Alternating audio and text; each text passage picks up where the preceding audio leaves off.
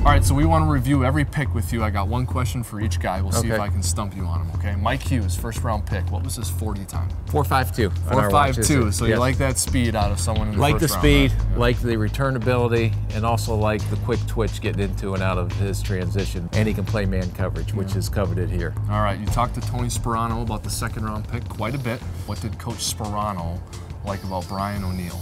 Loves his athleticism, loves his ability to block people and sustain at the second level, his ability in pass protection to match up with speed receivers. Yeah. Your third pick of the draft, Jalen Holmes, defensive end out of Ohio State University. Arm length on Jalen Holmes, and was that important in the selection? Jalen was almost 6'5". He was 279 pounds. He ran 4.77 on our watches at Indianapolis, and he has over 34-inch arm length. And Zim loves that in his defensive ends, right? Well, we're looking at him as an inside pass rusher. At Ohio State, he's played defensive end. They slid him inside some as a nickel pass rusher on third downs, and we think that's where his best fit is for us. Okay, we drafted a tight end, Tyler Conklin. John DeFilippo and the Eagles had a lot of success using some of the tight ends, so I would imagine that he was a guy, Coach DeFilippo liked Conklin coming out. Yeah, no, they used him at multiple spots on the offense. Former basketball player that has tremendous leaping ability, really showed up down on the Senior Bowl for us and what he was able to do there. So I think he's going to give us a lot of flexibility on our offense to move him around at different positions and hopefully create some mismatches. Daniel Carlson, the kicker out of Auburn. You said Mike Prefer went down to work him out. You guys spent some time with him. How far can he kick the ball?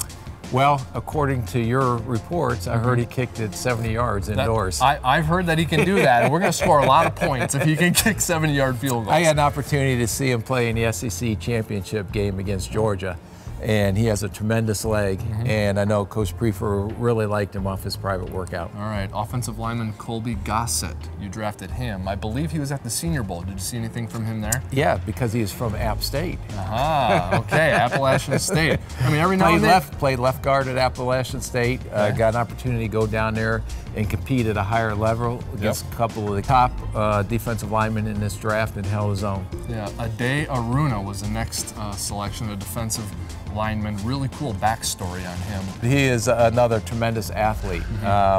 Last year in 2016, he had a lot of production when they lined him up wide. They reduced him down this year where he was not as effective, but you can't teach that size, length, and speed.